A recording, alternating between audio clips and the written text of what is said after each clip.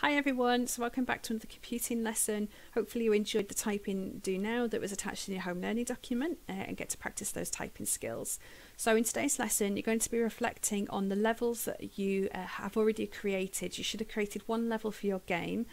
So what you're going to do now is think back to before half term when you uploaded your level onto your class blog page for the first level, and think about what you liked about other people's games. Is there anything that you saw in their games that you want to use in yours? Are there any comments or bits of feedback that you want to consider to tweak your first level before proceeding with making more levels?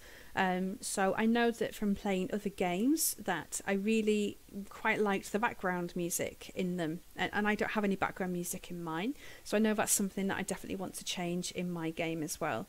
So you can see here that I've got I'm quite happy with the layout. Nothing was trapped, no one told me I had to change anything.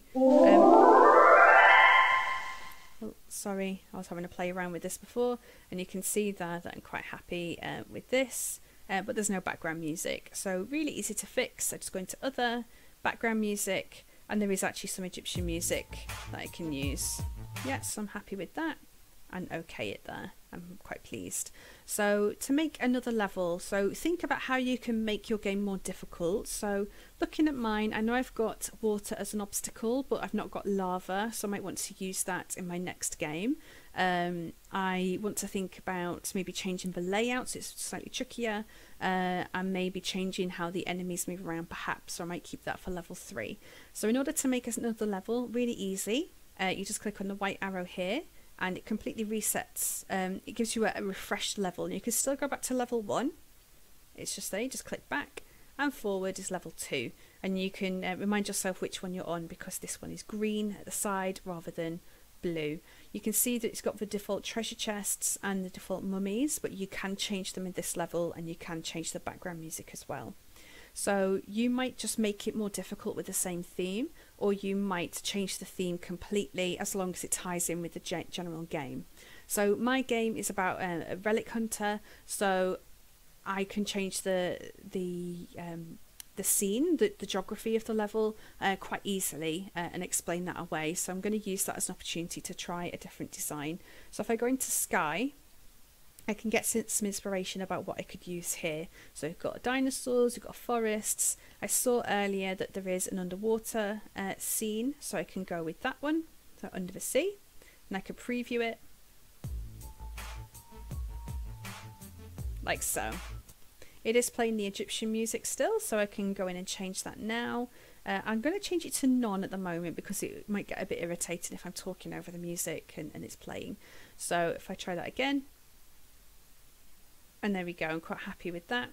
And then I want to think about adding the ground. So because it's the sea, we'd have a sandy seabed, and there we go. Try that now, and just keep previewing as you did with the first level and having a look at it. So I think the thing that we want to think about is how to actually make the game more challenging on this level. So you can think about changing your starting position. You just click and drag the character around the map anywhere where you want them to begin. Mine started over here last time. I might want to actually have them start in the middle, and then it's a bit trickier to find the way. So obviously you can change your wall design, maybe something might be a little bit too similar to my Egyptian theme, but really I can change that later with that theme, and then having maybe, oh sorry, pressed the wrong one. No, let me change the colour of that again, sorry. Here we go, and then it changes the colour, so I can play around with that later. So I might have that branching off here like so. Maybe thinking about how I can make it narrow and wide. Maybe putting some blocks in the middle, and you can just click to remove as well. Maybe I want to make that bit cordoned off, and then actually maybe have a bit of a route here like so, and then just try practicing making it tricky for the player, but don't use too much wall space, because then you obviously do want to have enough room for obstacles. So you might find it easier then to, I'm going to have some of the lava instead, and I'm going to make it blue because it is a water theme. And just think about where you can put that, so again you're not blocking the user and they can still access the treasure, but nothing is actually completely blocked off. You might maybe tease them with having a barrier like that, and then they can take a shortcut and lose a life, or so on. I don't think I could fit any here. Maybe I'll put treasure there, that might work. Might have made it a bit too narrow, so just be reflective and think about how you can change the layout. I think that's fine. And then obviously you want to plot in your treasure. I might keep it the same so it is consistent across the levels. So I'm going to just put that in here. There we go. So I'm going to have it on both sides there like that, and then see if I can tempt the player to take a shortcut. I think I might have got too many. Let's have one there. See if they can get scorched by that. And then you want to pick put your enemies in. So last time I did have them moving around. I might have maybe one enemy in particular that maybe follows you, just to make it a bit more challenging. So just plot them in where you think that is going to make it trickier. Maybe there. Again, you don't want to punish the player too much by not having them be able to actually get past anything at all.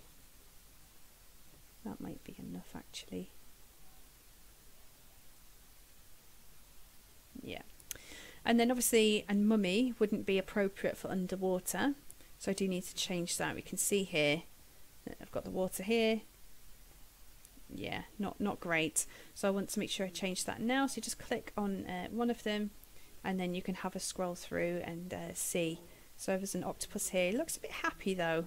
I'm not sure he would be a great choice. At least I've got that for now. Maybe I'll apply that to all of them. Let's preview that. There we go. I think they look a little bit too smiley. So let's see what else we've got here. Okay, so I took a moment there. I found a slightly spookier looking octopus, which I think is better as an enemy in this game. And I also got a picture of a shark as well from the internet. You can see shark. I looked up shark head and I've edited the white out. It might look a little bit not great because I did do it quite quickly. And what I've done with the shark head is I've changed it to random. I'm going to see if that's actually tricky enough. He's going to wobble, so it kind of looks like he's swimming, and then I'm going to lose a life if I get hit by him. And then with the octopus, again, I'm going to change the sound effects. Maybe a splat actually is fine. And I'm going to move from side to side and lose a point. So I'm just going to preview what that's like now and see if it's tricky enough. So again, makes that noise.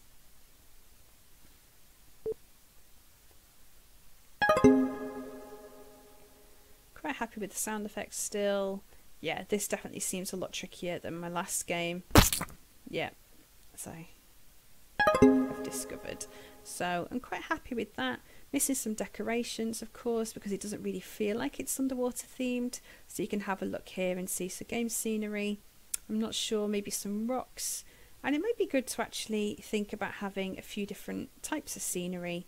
So you can you've got two different kinds, so don't stick with just one. So I've got some rocks here. I can't use that there, can I? That will block the way. Maybe I can block that way though, and then force the player to have to go around that route. And then I can use the other idea of a decoration to pick something different. So anything sea themed.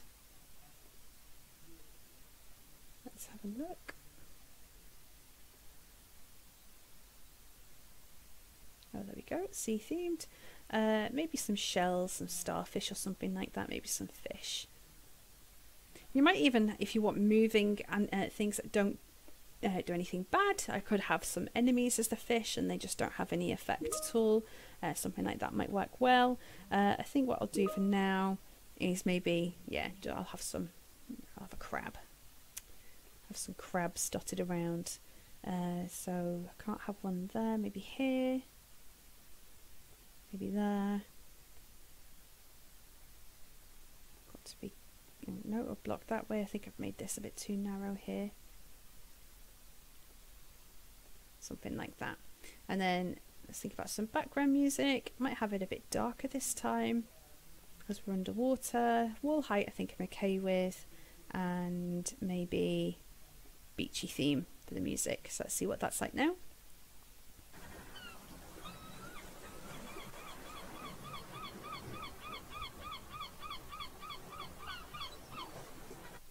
Okay, obviously the beachy music doesn't work because it sounds like you're on land, so I want to change that maybe to the chimes. Something like that, okay? So your job today is to make, and then once you've made that second level, then you can make a third level as well, and then have that as really your really trickiest one. Once you're happy with your game, what I'd like you to do, obviously you want to save it. So I've saved lots of versions of my game. So now it's no longer an Egyptian game. It is, oh dear, I pressed save accidentally then. Let's save it again with its proper name. So it's no longer an ancient Egyptian game, it's actually now a Relic Hunter game. Because now the theme has changed in between each one. And then once you've saved it, I want you to share. I want you to blog about your work. And hopefully, I am sorry for the confusion last time, I forgot to allow Sussex and Limerick access to actually view those blogs, which caused the mix-up. So I'll remember that for today. Hopefully that'll be up and running for you. And you can see that you have a blog post, computing full game submissions. So this should be your full completed game. And then you can see here, final version of Relic Hunter. Please play my game. Let me know what you think.